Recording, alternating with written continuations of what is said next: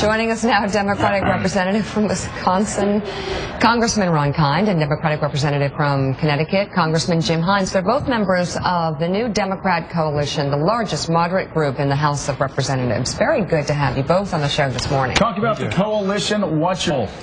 Well, I tell you, it's a great coalition. About 55 members strong, a group of moderate, centrist, pro-growth, pro-innovation Democrats trying to find a way forward, the common ground that's been elusive in Washington. And bipartisanship shouldn't be a four-letter word. We need more of this. Why is it so hard? Well, it's been difficult, especially the last couple of years. I mean, too many of our colleagues coming to Washington have this my way or no way at all attitude, and that's not conducive to a democracy that needs to function well. What's the failure on both sides? Well, you see it with the president's budget proposal, right? The president deliberately, as a matter of strategy, tries to put down in a position that most people, if they abide by what they've been saying for a long time, is a reasonable compromise, and of course he gets obliterated by both sides of the aisle. It's people, you know, there's money, there's attention, there's all sorts of things in taking the hard line. Not a lot of incentive to operate the way Ron is talking about, which is, you know, a more policy centrist, moderate approach to things. Let's help define this moderation that you guys embody.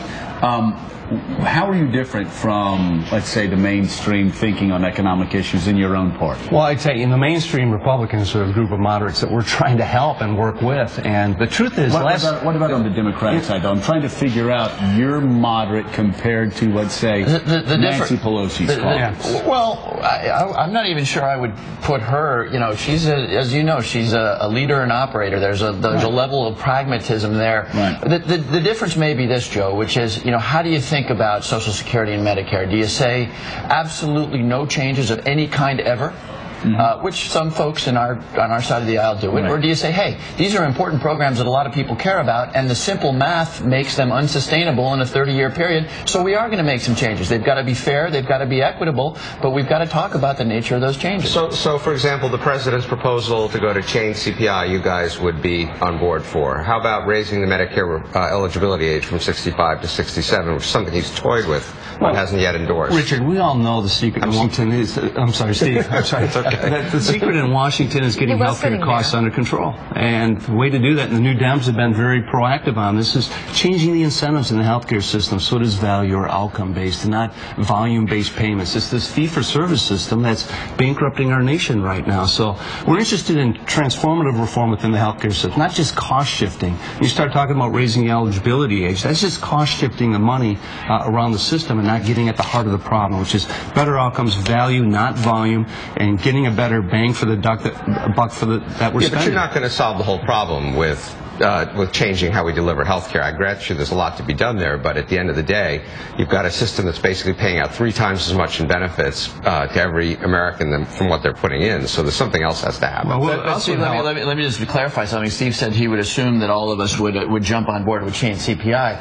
I'm not sure that's true. Look, but what we would do, I think, as New Democrats, is say let's talk about what we're really talking about here. Chain CPI might actually reduce the cost of living adjustments for a widow living on $15,000 a year. How do we feel about that? On the other hand, it'll change the cost of living adjustments for somebody who's got an income of $5 million a year. How do we feel about that? You know, that's the discussion that we want to have, rather than taking these sort of, you know, uncompromising, no way, my way or the highway stands on any proposal. But on 2 issues that we brought up, you pushed back on raising the retirement age, and you appear to be pushing back even on the position the president's taken on chain CPI. Well, I don't think we're pushing back on either. We're saying let's have a more honest conversation about it.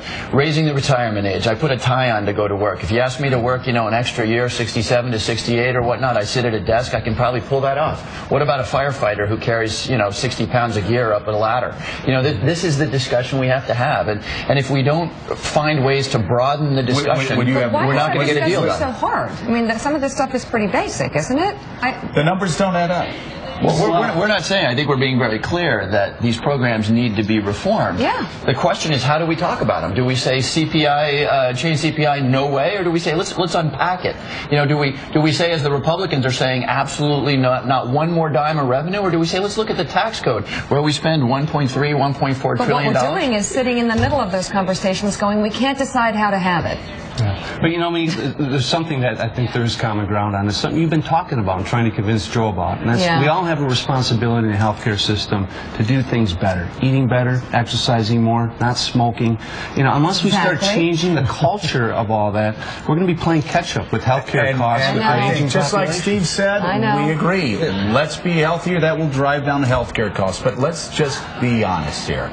We're not going to save Medicare unless we actually do a lot of things. We're going to have to give medical providers less. We're going to have to give beneficiaries less. Yes, I just said it. Hold on. Let's let that ring. Wow. Beneficiaries are going to have to get less. We're going to have to tax rich people more on their benefits. He just said that, We're going to have He's definitely not running again. No, you know what? I think Americans know this is the truth. They know it's the truth. So listen, I salute you guys for what you're trying to do, trying to find this space. But listen, I'm a hungry guy. You've got to give me. Let's do this now. Just give me some meat right here, something I can go away with, because right now you're sounding kind of... Let me tell you, we can get better care and a better price. And in fact, the Institute of Medicine just came out with a report that showed we spent over $750 billion last year in the healthcare system on stuff that didn't work. It didn't improve patient care. That's where we should be focused when we're talking about healthcare reform. You come here and you're talking about cutting waste, fraud, and abuse. No, we're not. We trotted that stuff out. It's more than that. No, we're not. We're not. Oh, you're also... Wait, hold on a second. Hold on. Waste, fraud, and abuse, saying you can have some of the spectrum, right?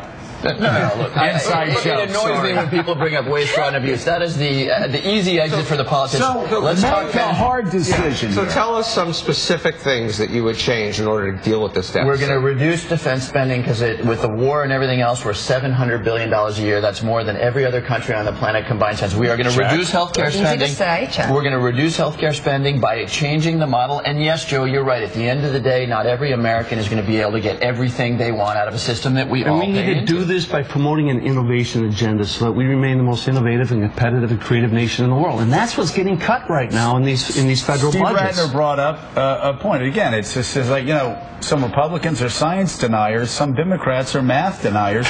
The math's pretty simple, isn't it, Steve? The average American at Medicare age pays in $122,000, gets back $387,000. You're not going to innovate your way out of that problem. It's a 3-to-1 ratio. Americans are getting older by the day. We're living longer. Steve, you just saw what the Congressional Budget Office came out. They reduced Medicare spending by over $400 billion in the next 8 years, and they're trying to find out if that's the structural reforms that are taking place right now or a remnant of the recession that we're coming out of. But $400 billion in savings is moving the dial. $400 billion in savings is great, but we have unfunded Medicare liabilities of something like $35 trillion. Not billion. Nobody is denying that. The argument we're making is that there are a lot of fundamental reforms. Look, what's the definition of inefficiency? The definition of inefficiency is when you spend 2 times per capita, as we do in this country, more than any other industrialized country, and get worse results, right? That gives us, that's interesting math too. That gives us a lot of scope for efficiency. We all agree on that, but we also, I think, at least this side of the table agrees that you're going to have to go past that. They're going to have to be higher copays, higher premiums, deductibles, means testing for elderly.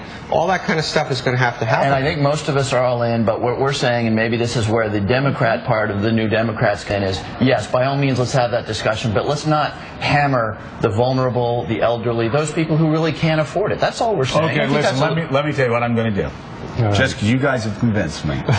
I am not going to support publicly, if I ever run for office again, hammering the elderly. Hold on. Promise? That was my number. I had said, number 1, if you ever run again, hammer the elderly. Nope. Okay, that's off. So see, we're making progress.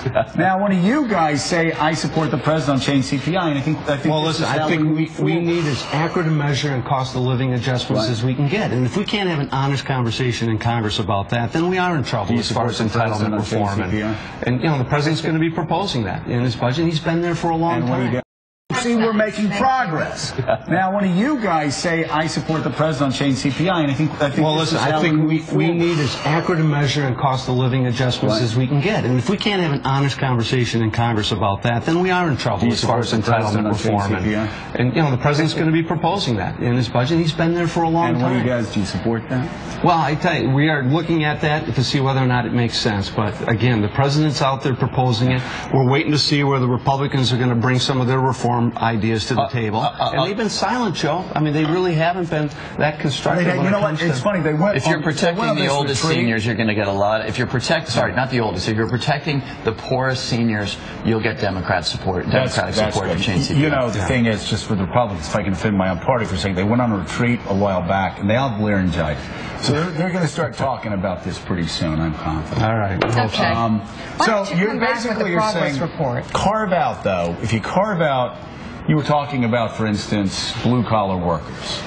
You have a carve-out for blue-collar workers on raising the retirement age, or some of these other areas where we're talking about changing benefits. You think that may be the key to moving forward with real entitlement reform? You know, carve-outs are fine politically in that, but what we need is structural, holistic reform within the healthcare system, especially. We need to change the way it's delivered and how we pay for it. We had to talk about healthcare reform for 2 years on this show. I thought I was going to kill myself. So we talk about it for 2 years. It's all Washington talks about for 2 years, and 3 weeks after it passes, people start coming on this show and saying, well, you know, we're going to have to reform health care. What was that about? No, it's in the process. I mean, these reforms are being rolled out. You're not going to change the way we pay for 1/5 of the entire U.S. economy overnight. Why There's going to be a period of transition. The last time we had a 2-year debate. Why we started, and that's why people come back and say we have more to do. Look, I think most people would tell you that that was a pretty solid insurance reform, but that it didn't go nearly as far, to Steve's point, as it needs to in underlying